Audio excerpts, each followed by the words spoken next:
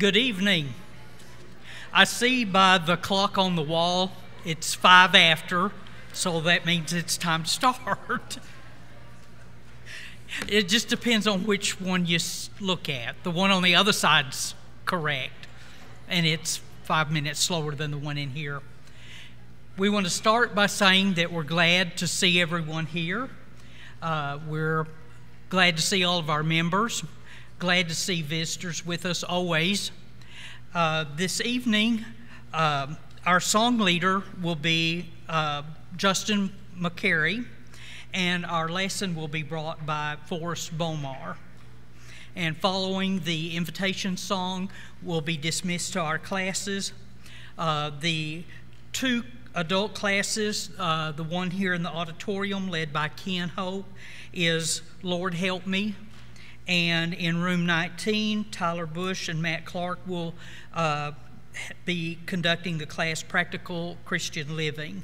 So be sure that you make it to the right class. We want to remember those that are dealing with health issues. The list that I have, Jim Tigner, Paul Lamb, Thomas Elkins, Sherry Howell, Larry Williamson, Gene Jones, Sherry Amix, Elizabeth Richardson, Ken Spears' brother-in-law, Ed Wirt, and Lucy Newton's sister, Patricia.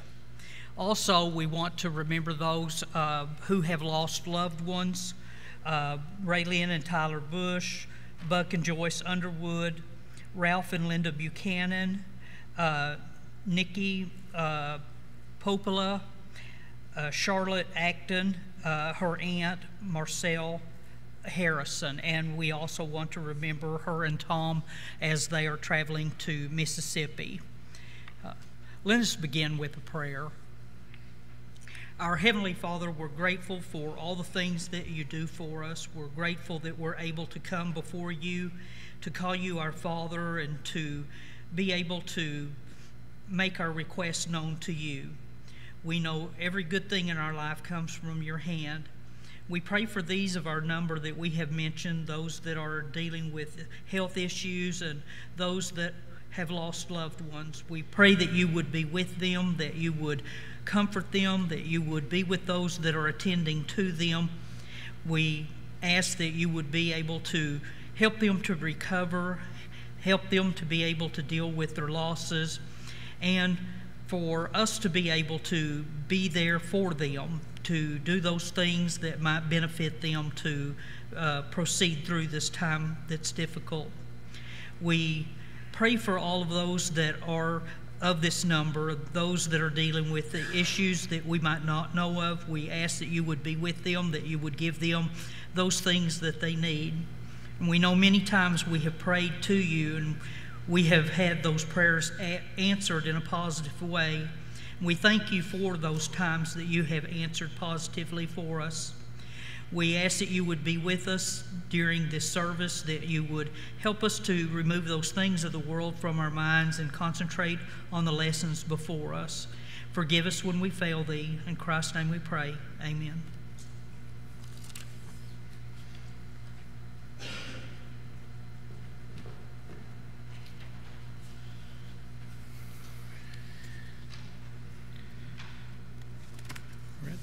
Number 746, When He Comes in Glory, number 746.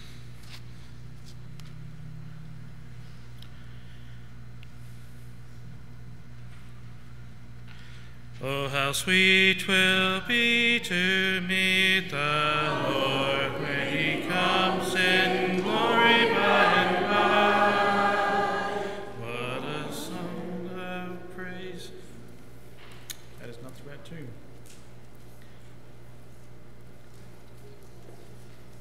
Let's go back to this first slide.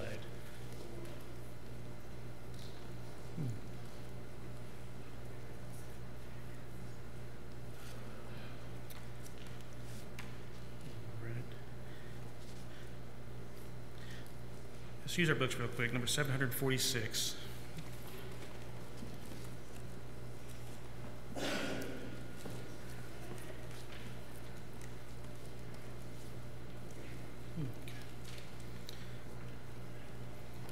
Oh, how sweet will be to meet the Lord when he comes in glory by and by.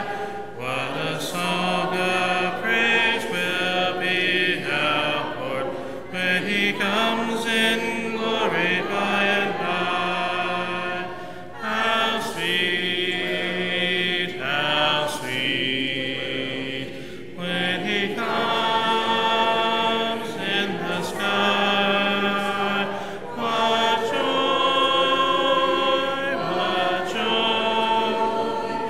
when he comes in glory by and by.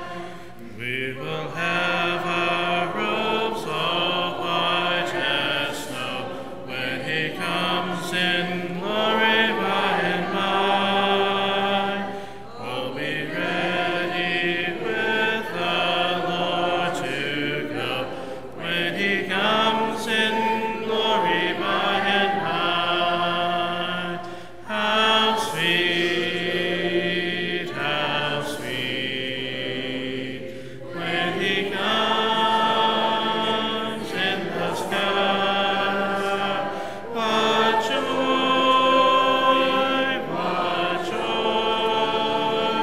when he comes in glory by and by. I am longing for that happy day when he comes in glory by and by. For with him I hope to soar away when he comes in glory by and by. How sweet when he comes in the sky. What joy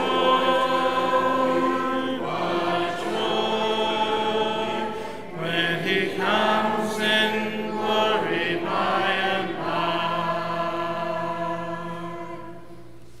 The song of invitation will be number 771. Number 771.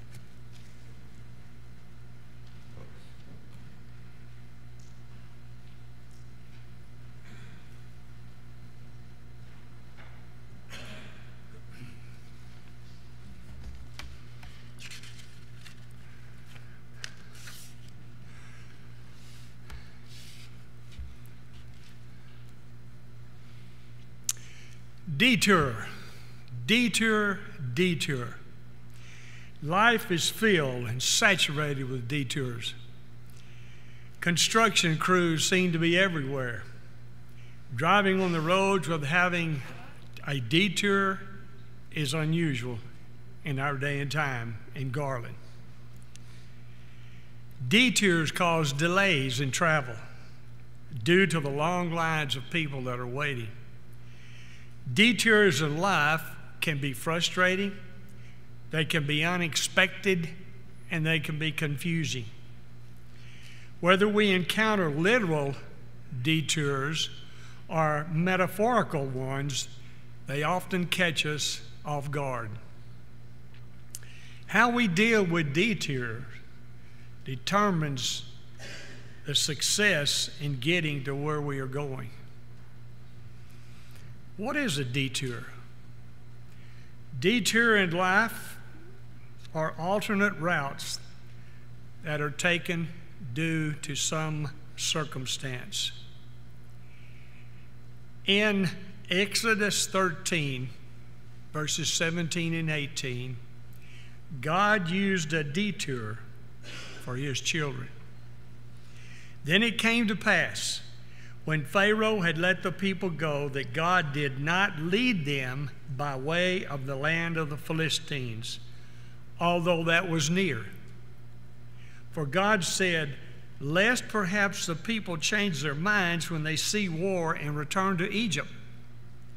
So God led the people around by the way of the wilderness of the Red Sea. Just as we encounter physical detours in life, we also encounter detours in our spiritual travels.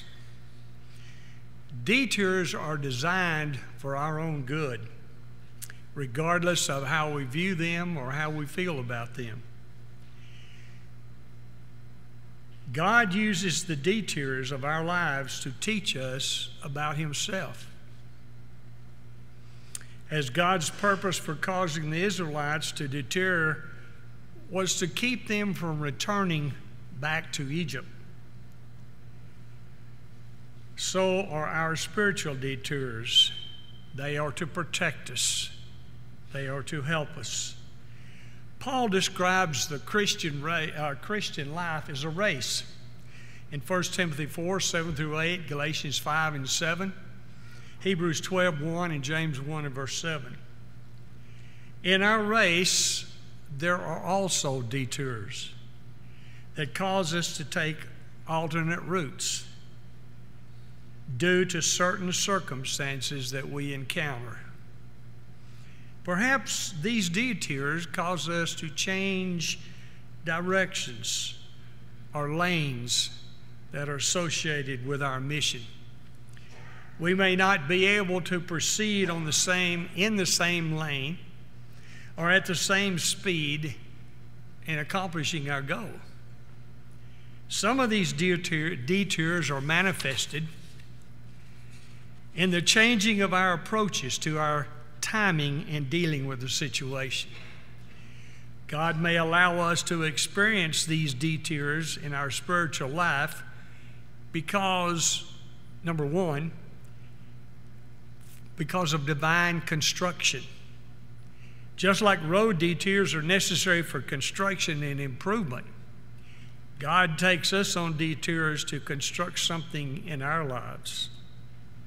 These detours may seem inconvenient, but they serve a purpose. God is interested in our development as well as our arrival at a destination. Detours are also necessary because of character building. Detours allow us to grow, to learn, and to develop. I'm talking about spiritual. They build our character, our perseverance, and our hope. Romans 5, 3 through 5 reminds us that the tribulations lead to perseverance, proven character, and hope. God uses detours to shape us into what He wants us to be. And also detours are to help prepare us for our destiny. God has a destiny for each of us, but rarely does He take us there in a straight line. Detours prepare us for greatness. They equip us for the journey ahead, even if they seem confusing or sometimes lengthy. The question this evening is, brethren, how are we doing with our detours in life?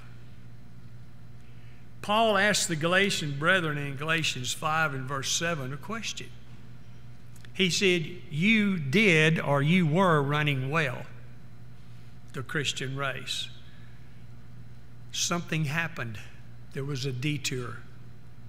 What caused that detour? What was that detour? Who hindered you from obeying the truth? Of course, we know as we studied that book that it was the combination doctrine that the Judaizers were teaching that was necessary for one's salvation. And of course, we know that Paul spent a lot of time and a lot of effort showing the falsehood of that doctrine. The question this evening is, when we encounter one of these detours in life, do we find ourselves frustrating and wanting to quit,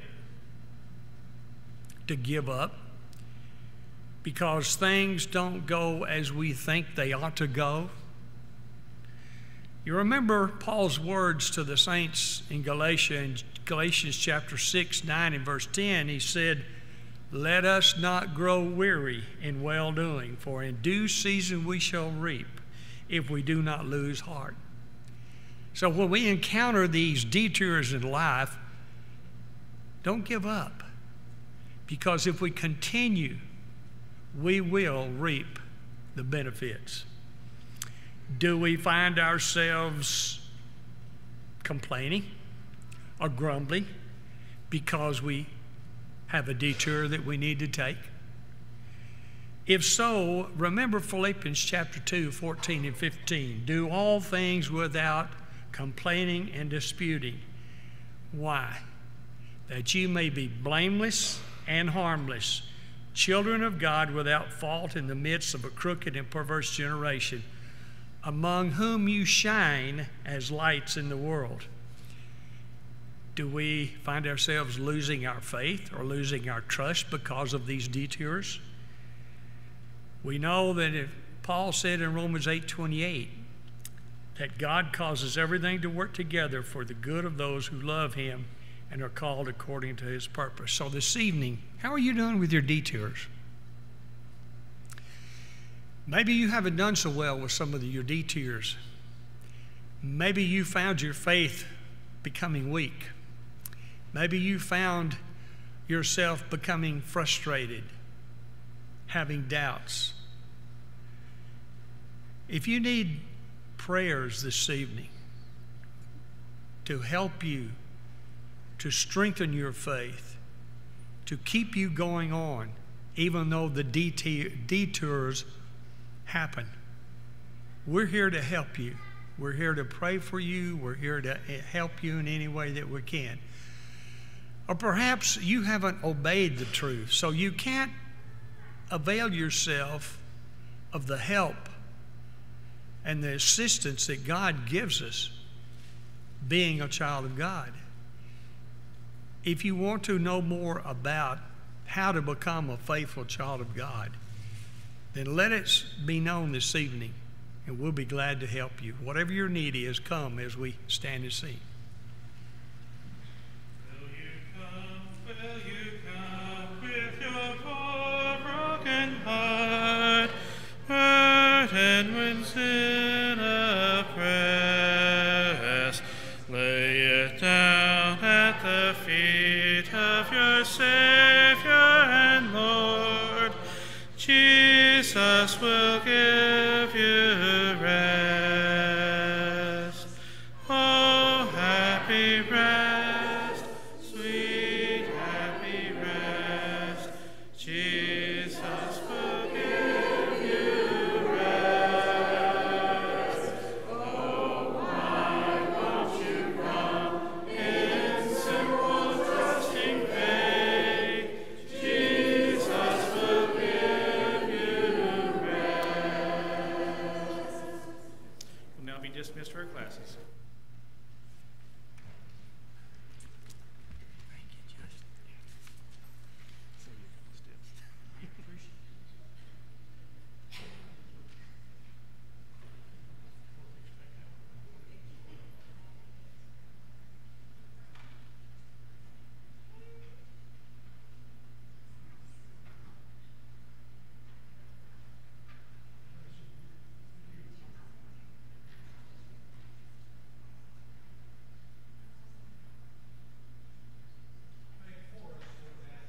Interesting, a little bit different, but it catches our attention. Invitation.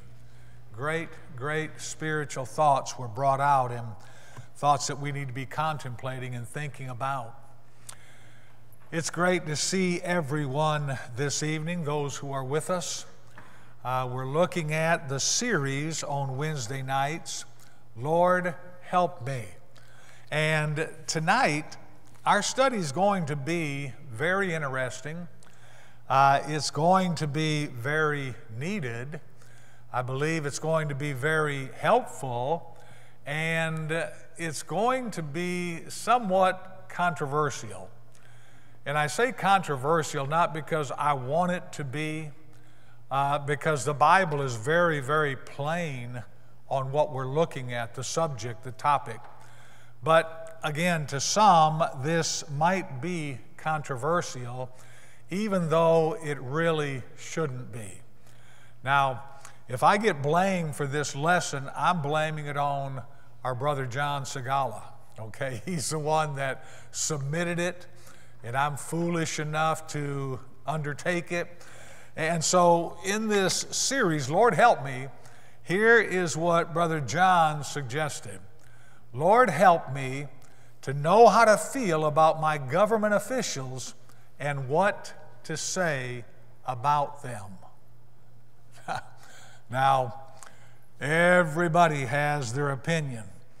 I'm trying to stay away from opinion.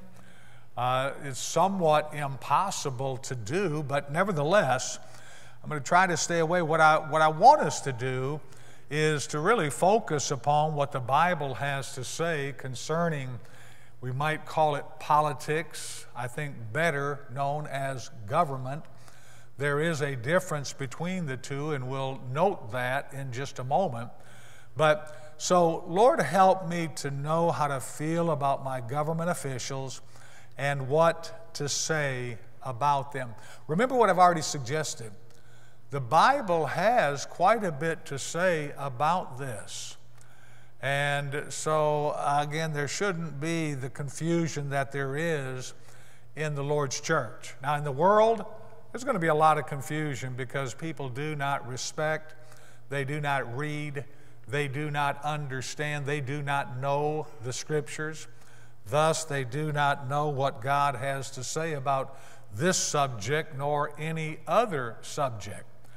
But in the Lord's church, we should know better. We should understand how to view these two questions. Remember, that's really what we have here. How to feel about my government officials and what to say about them.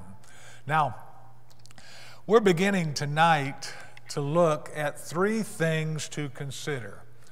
And we're really sort of laying a foundation, the groundwork for next Wednesday night. But I think these things are important. These things we need to understand, and they'll help us to know how we should feel about our government officials, and they'll help us to understand what we should say about them. And so here's the first thing I want us to pursue for a moment. Our attitude about and towards authority will have a lot to do with our response to our government. Think about what I'm saying here. Our attitude and, the way we approach authority, the way we look upon authority, it's going to have a lot to do about our response to government. And really anything else in life, but specifically we're looking at government, our government officials, how we should feel about them, what we should say about them. Well, what is your attitude toward authority? What's my attitude towards authority? Let's get honest as individuals. Notice this. We want to do what we want to do. Now, there's no doubt about that. Every one of us, to a certain extent, to a certain degree, we want to do what we want to do. Also, we don't want anyone to tell us what to do. And likewise, we don't like anyone over us. And I think the Bible sort of spells that out concerning humanity. Notice in Judges 21 and verse 25, we usually go to this verse and just cite the last part of it. But notice the first part. The first part is as important as this second part. It says, in those days there was no king in Israel. Now, notice the response. Notice the outcome. Everyone did what was right in his own eyes. No king, no authority, no quote-unquote government. And so everyone did what was right in their own eyes. Think about these verses with me. In Zephaniah 3 and verse 2, concerning God's people, Israel, she heeded no voice, she accepted no instruction, she did not trust in her Lord, she did not draw near to her God. And again, that's just a very defiant, rebellious spirit. I'm not going to listen. I'm not going to have anybody tell me what to do, not even God. Heeded no voice, accepted no instruction. In Jeremiah 5 and verse 31, you remember there Jeremiah says, the prophets prophesy falsely, the priests bear rule by their own authority, and my people love it so. You know, that's what people like, is when the prophets tell us what we want to hear, when the priests do the same, when our government gives us what we want, when they allow us to do whatever we want. Yeah, we love it so. But you know what? At the end of that verse right there, Jeremiah 5 and verse 31, a question is asked. What will you do in the end thereof? The whole sequence is, it seems so good when we get to do whatever we want to do, when the prophets just lie to us, when the priests never stand up with authority and oppose us, when all of them just tell us what we want to hear. Remember in Jeremiah 6 and verse 14, they were saying peace, peace, when there is no peace. And so they were just going along with the people, letting the people do whatever they want to. And they loved it that way. It seems so liberating. It seems so free to have no one over us, no one telling us anything. But God asked a sobering question. What will you do in the end thereof? You remember Proverbs 14 and verse 12? There's a way which seems right unto man, but the ways thereof are the ways of death. Oh, it seems so good at the time, but it's not good. That way that we're following that seems right, that we really love, is the way of death. And so when you think about that question in Jeremiah 5:31, what will you do in the end thereof? The very next verse answers that question. The book that follows Jeremiah is Lamentations. What they will do in the end of their foolishness is they'll have an opportunity for 70 years to lament, to moan over their rebellion, to grieve that they did not listen to God Almighty and that the prophets and the priests lied to them. In 2 Peter 2 and verse 10, it talks about those who despise authority. Remember, we're asking the question, what's my attitude towards authority? That's going to bear heavily on how I feel about my government officials and what I say about them. If I despise authority, then any time they stand for the good of the people, for the good of America, and in essence enact laws that prohibit what I want to do or what somebody else wants to do, well, we're not going to be happy with those government officials, are we? And so again, Jude verse 8, they reject authority. Well, if I'm one who despises authority, if I'm one who rejects authority, then I know how I'm going to feel about government officials. I know what I'm going to say about them because they're standing in the way of letting me do exactly what I want to do. You remember in Luke 19 and verse 14, the citizens of that country, they said, we will not have this man rule or reign over us. That's talking about Jesus. He's teaching a parable there. But once again, we don't want anybody over us. And again, that's the problem today with a lot of people concerning Jesus Christ. He has commandments. He has laws. But those who despise and reject authority, we're not going to have this man reign over us. He's not going to tell me what to do. You remember Luke 9 and verse 23? If any man wishes to come after me, this is what Jesus says. If any man wishes to come after me, let him deny himself, take up his cross daily, and follow me. I'm still convinced that that verse right there, the principle, the premise behind it, is one of the reasons, one of the biggest reasons many people are not Christians today. Because they understand If I become a Christian, I have to deny myself. I have to take up a cross, my Lord's cross, daily and follow Him. And once again, we're not going to have this man rule over us. He's not about to tell me what I'm going to do. In John 10 and verse 27, Jesus says, "My sheep hear my voice, and I know them, and they follow me." That's respect for divine authority. That's respect for the authority of Christ.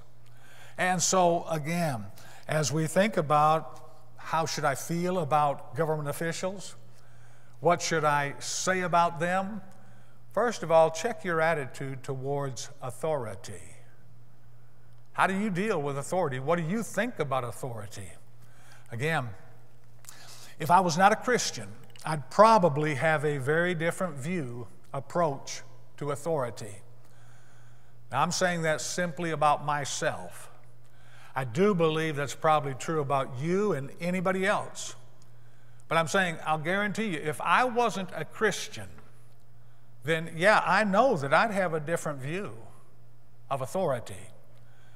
But as a child of God, understanding what the Bible teaches time and time again, we have, opportunities to view authority and to see that authority is not my enemy.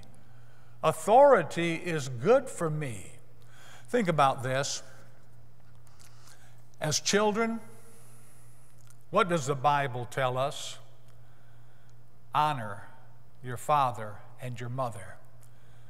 At a young age, we should understand that there is authority.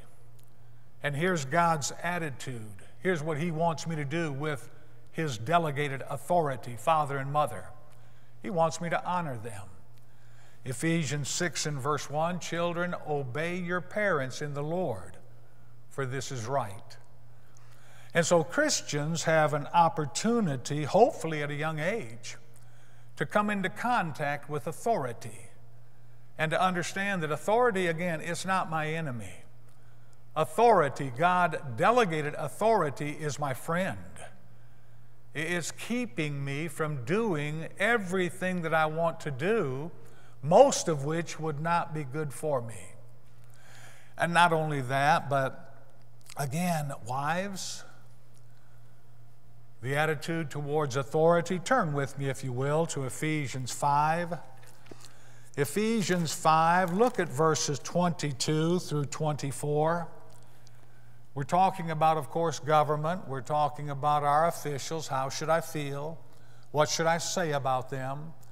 But really, the background for all of that is my view towards authority. As a Christian, I should have been exposed to authority quite a long time ago. And my attitude towards authority in these realms will also bear heavily on my attitude in the realm of government. Ephesians 5, verses 22 and 20 through 24. "Wives, submit to your own husbands as to the Lord. For the husband is head of the wife, as also Christ is head of the church, and He is Savior of the body. Therefore, just as the church is subject to Christ, so let wives be to their own husbands in everything." That's talking about an attitude towards authority, submission, obedience. In a lot of our wedding ceremonies, marriage ceremonies, the old vow to honor and obey, you don't hear that anymore when directed to the wives. Why? Because in our society today, the ladies do not want anyone over them.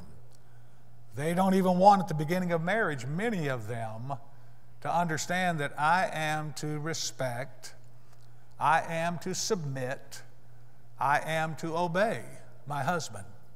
Look at Colossians 3 and verse 18.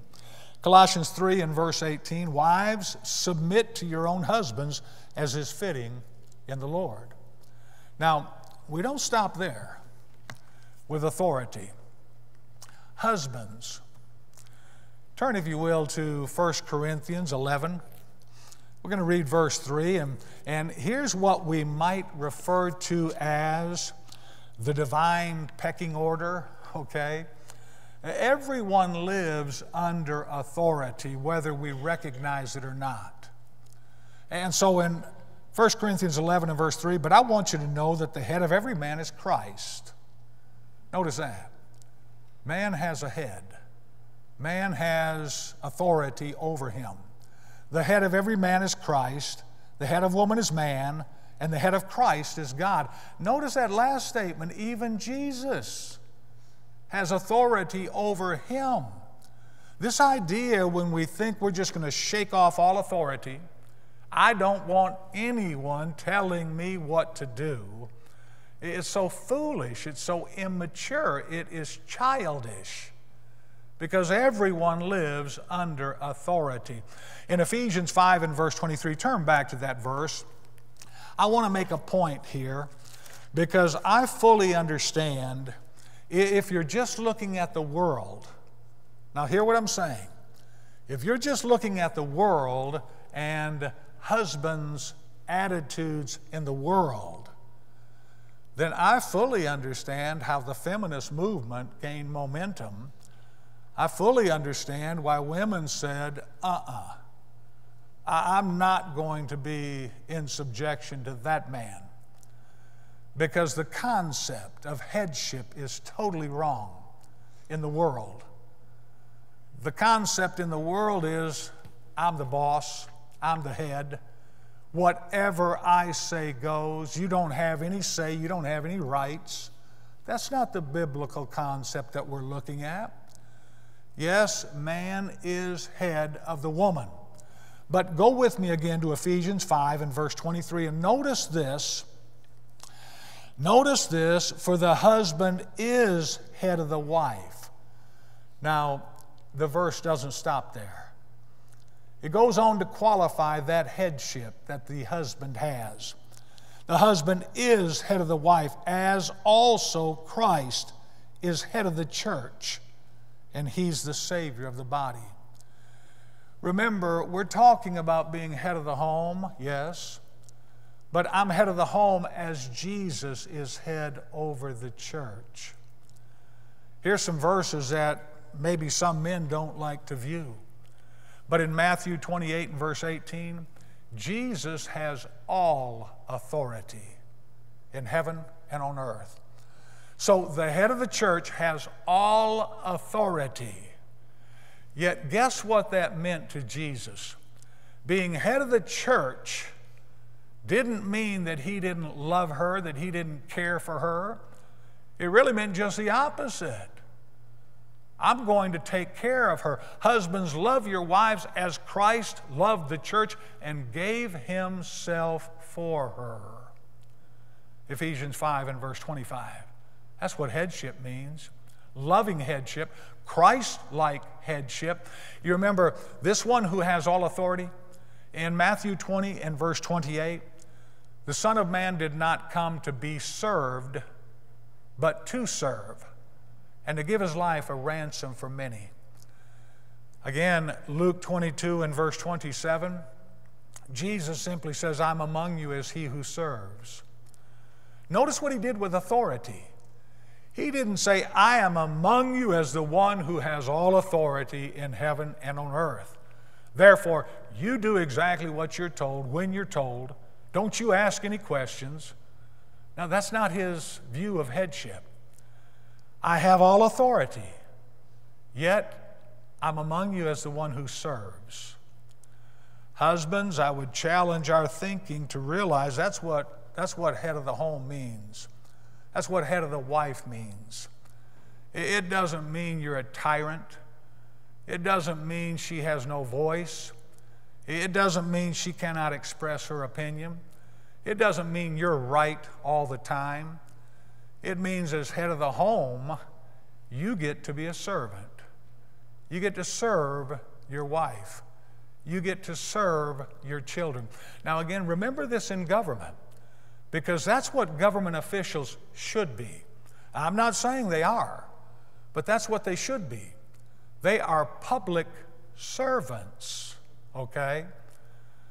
The abuse of authority is clearly seen in the home. It's clearly seen in our government. That now I have a little authority, it goes to my head, I'm intoxicated with that authority, and so now I'm in control. I have all authority in heaven and on earth. Go back and look at Christ, and let's strive to be more Christ-like. Now, not only that, but as Christians to elders, remember, how do I view authority? Well, go to Hebrews 13 and verse 17. Hebrews 13 and verse 17. Look what it says. Now remember what I'm saying.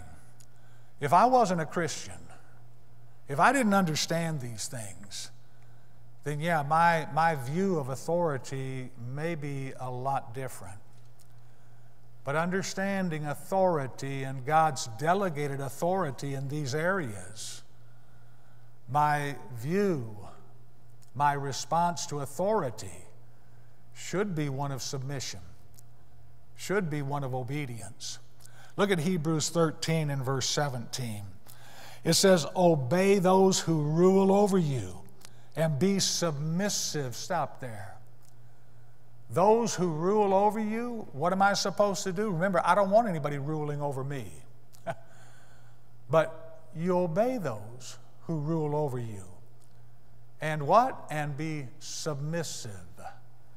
Look what it goes on to say. For they watch out for your souls as those who must give an account.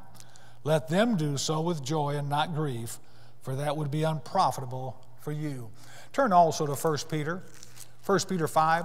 Now, we're not going to look at the first part of chapter 5, but this is instruction to the elders. And the elders have a responsibility. They have authority, but they also have responsibility with that authority. One of the things they're told is not to lord it over the flock. Oh, you have authority, all right, but remember, you're not to lord it over the flock. And then when it gets to the Christians, notice what it says about their responsibility, again, to the leaders, to the elders. Verse 5, likewise, you younger men, submit yourself to your elders. Yes, all of you be submissive to one another, and be clothed with humility, for God resists the proud, but gives grace to the humble. Therefore, humble yourselves under the mighty hand of God, that he may exalt you in due time. Now, keep this in mind. Usually we use that verse in chapter 5 and verse 5, God resists the proud but gives grace to the humble. We usually take it and just apply it to my attitude towards God. That's not how it's applied here. It's applied regarding my attitude towards my elders. Am I proud? Am I arrogant? Can they not tell me what I ought to do biblically? If that's the case, remember, God resists that person, the proud, the arrogant, but he gives grace to the humble, the one who does exactly what he says. Likewise, you younger people, submit yourself to your elders. That's what shows if we are humble, our submissive nature to our elders. And also now specifically regarding what we're looking at, Christians to government. And let me say this, to our government. This is any government, anytime, anywhere. Don't try to pull this, well, you know, I would listen to what God says, and I would do what God told me to do if our government was quote-unquote Christian, and if our government was doing what they ought to do. You know, going back to childhood, we know the principle, do two wrongs make a right. Let's not throw out a childish argument to excuse our rebellion. We're not going to get into this until next week, but Jesus taught, and specifically it was to the Jews, to render unto Caesar what was Caesar's. It was a question about taxes. Is it lawful to pay taxes? Jesus said, yes. You render to Caesar, Caesar, Rome. Rome was the very nation, coupled with the Jewish nation, that crucified Jesus. His attitude was, you respect them. You pay taxes to them. Paul will notice, as we read in just a moment in Romans 13, he's going to tell us about our attitude toward government. He lived under the government of Rome. Rome, again, was the very government that later on in Paul's life would put him to death. He would be beheaded by Rome, but he's going to teach you be submissive to them. This is God's delegated authority. And Peter has something to say about it too. Tradition says, once again, that Nero had Peter killed. I know it's tradition that's telling us this. Tradition says that when it came time, Peter requested to be crucified upside down because he wasn't good enough to be crucified like his Lord was. Now, what I'm saying is, what we're about to read was written when people were being told, you be submissive and you obey Rome. And so let's not pull out a childish argument that I can't be submissive to this government. Yes, you can. God says you can. God says you better be, and you'll answer for it one day. Now turn with me, if you will, 1 Peter, the second chapter. Look what Peter says. Now remember, he's talking about Rome. 2 Peter 2, 1 Peter 2, and verse 13, I'm starting in. Therefore, submit yourselves to every ordinance of man for the Lord's sake, whether to the kings as supreme, or to governors, or to those who are sent by him for the punishment of evildoers, and for the praise of those who do good. For this is the will of God, that by doing good you may put to silence the ignorance of foolish men, as free, yet not using liberty as a cloak for vice, but as bondservants of God. Honor all people, love the brotherhood, fear God, honor the king. That's pretty straightforward. Peter did not give any loophole to the Christians who lived in the first century, who lived under wicked, oppressive Rome. Rome was putting Christians to death in the face of death sentences. Peter says, you be submissive. You honor the king. If you can't be submissive to our government, I'd like to see what we would have done back then. Now, turn with me, if you will, to Romans 13. Romans 13. And as I'm saying this, we all know that there is a governor, if you will, placed over our obedience. If the government, if our nation is telling us to do something in opposition to God's will, then yes, by all means, Peter says we must obey God rather than men. But excluding that exception, we are to be obedient citizens. We are to be submissive. Why? It's God's will. You know, Daniel was in Babylon, and Daniel was obedient as a citizen. You can go down the list. Joseph was in Egypt, and Joseph was obedient. And so there's no excuse at all. I don't care what the government is. God says regarding that government, whatever it is, be submissive. Now, look at Romans 13, verses 1 and 2. Let every soul be subject to the governing authorities, for there is no authority except from God, and the authorities that exist are appointed by God. Therefore, whoever resists the authority resists the ordinance of God, and those who resist will bring judgment on themselves. It can't be stated any plainer than that. And so as we think about how should I feel about my government officials, what should I say about them, I know, you know, we all know they're not perfect. That's a given. But it doesn't stop what the Bible tells me to do. Two wrongs don't make a right. You're telling me to be submissive to that man? You're telling me to obey that man? Yes. As long as that individual, as long as that nation does not tell you to do something in opposition to God's will, you be submissive. You obey. You be the best citizen that you can be. Now, notice this second observation. Let's not be guilty of misusing the principle of separation of church and state. Today, there is a gross misunderstanding of what that truly means. You know, in our Bill of Rights, when this was suggested, this exclusion clause or whatever you want to call it, for 150 years, our nation had no problem understanding what this meant. It's only because we've drifted so far away from God and His teaching now that everyone questions this. Everyone has their opinion on what this means. Let's not be foolish. Let's not misunderstand and misuse the principle of separation of church and state. Now listen to these points. The proper use, the correct understanding, has nothing to do with how it's used today.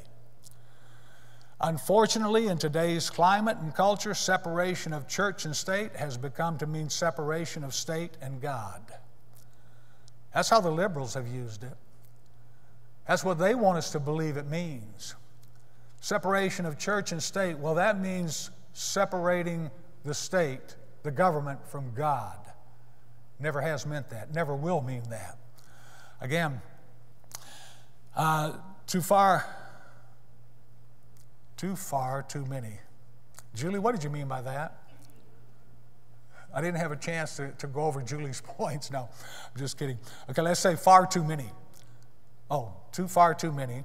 Separation of church and state has come to mean that religion, morality, and God has no place whatsoever in government. You see, that's how it's being used today. Separation of church and state. That means nothing can be said biblically. Don't bring up God at all. Let's get rid of morality. Let's get rid of everything. That's not separation of church and state. That's not what was intended at all. Thus, many falsely conclude that separation of church and state means that government should have absolutely nothing to do with, quote, religion, except to suppress and oppress it. And that's what's happening today in many quarters, even of this nation. Separation of church and state simply assumed and demanded a division of labor.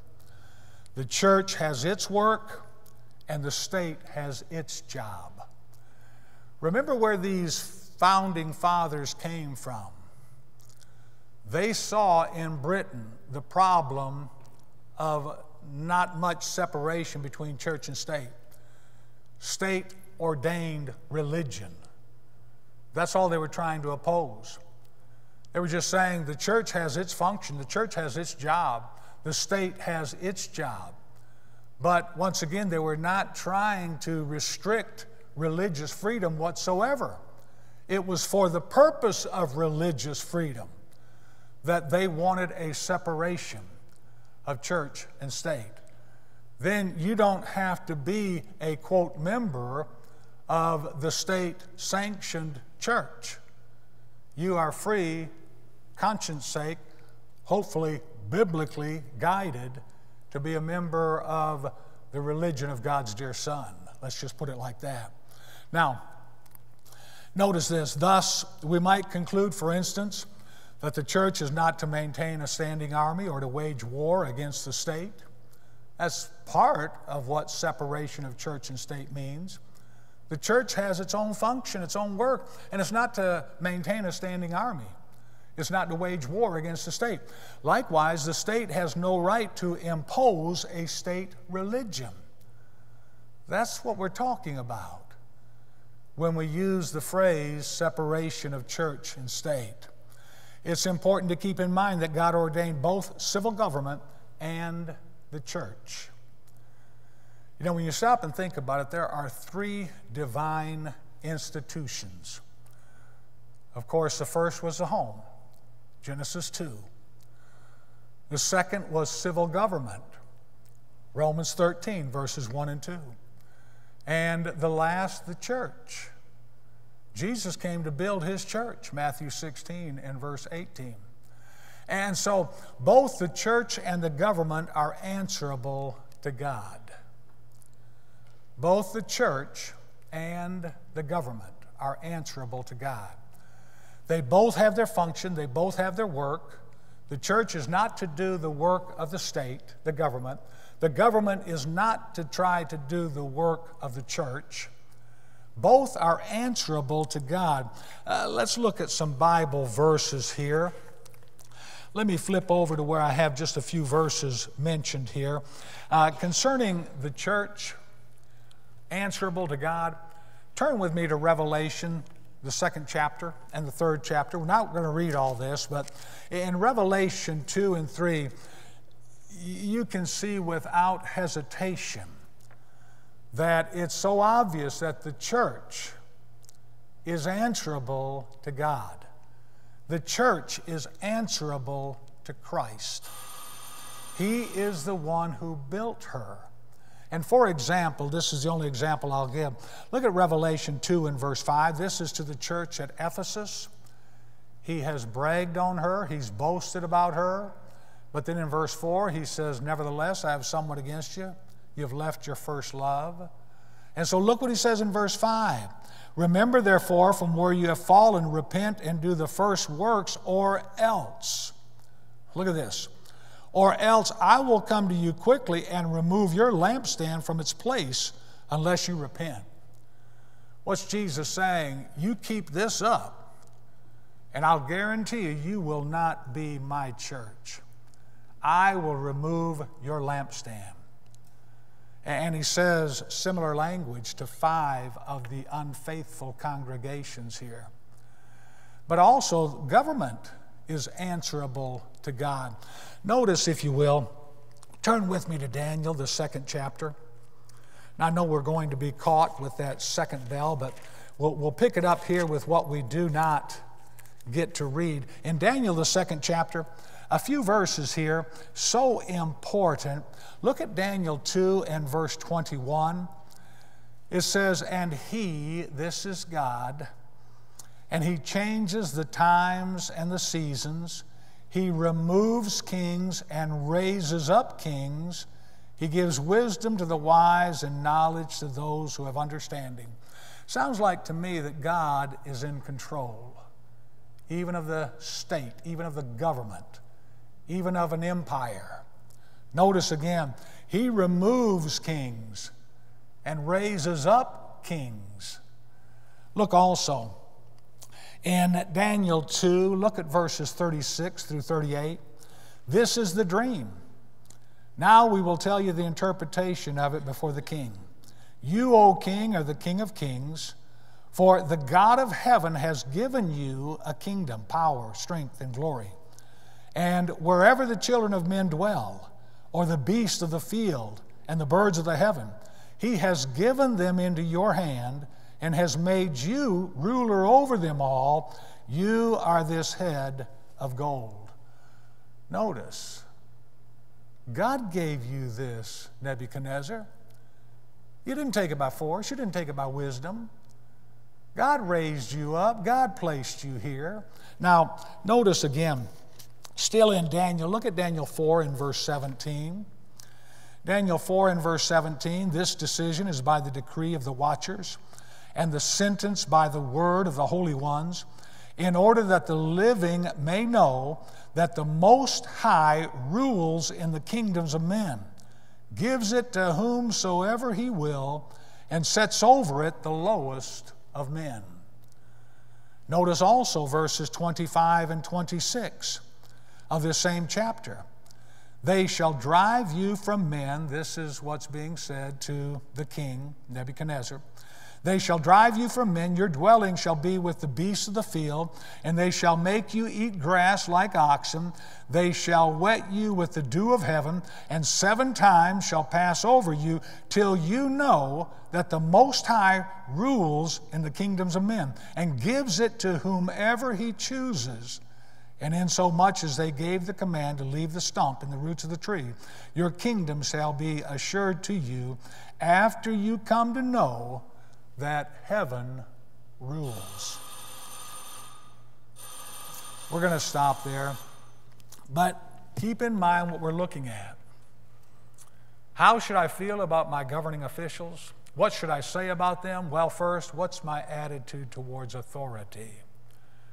If I'm rebellious, if I'm proud, if I'm arrogant, I'm going to have the wrong attitude towards our government. And again, keep in mind what separation of church and state does mean, and keep in mind what it doesn't mean. It doesn't mean what so many are trying to push today, that it means that God has no place in our government, that he has no place in schools, that he has no place in public life. That's what some are trying to indicate. Foolish and fatal. We'll pick it up here, Lord willing, next Wednesday night. Thank you for your attention.